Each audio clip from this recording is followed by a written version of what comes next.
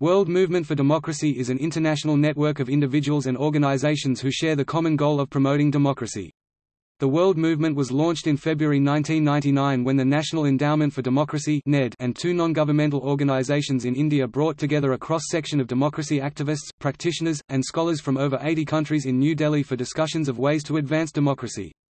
The participants adopted a founding statement launching the World Movement, "To strengthen democracy where it is weak, to reform and invigorate democracy even where it is long-standing, and to bolster pro-democracy groups in countries that have not yet entered into a process of democratic transition."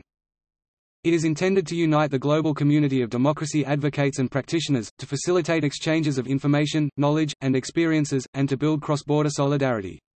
The World Movement is led by an international steering committee, and NED currently serves as its secretariat. A network of networks, the World Movement has led to the establishment of regional networks, including the African Democracy Forum (ADF), the Latin America and Caribbean Network for Democracy (LAC Network), and the World Forum for Democratization in Asia (WFDA), as well as functional global networks, including the Global Network on Local Governance (GNLG), the International Women's Democracy Network (IWDN), the Network of Democracy Research Institutes (NDRI), and the World Youth Movement for Democracy (WYMD). The World Movement has held 5 global assemblies since its founding in New Delhi in 1999, São Paulo, Brazil 2000, Durban, South Africa 2004, Istanbul, Turkey 2006, Kiev, Ukraine 2008, and Jakarta, Indonesia 2010.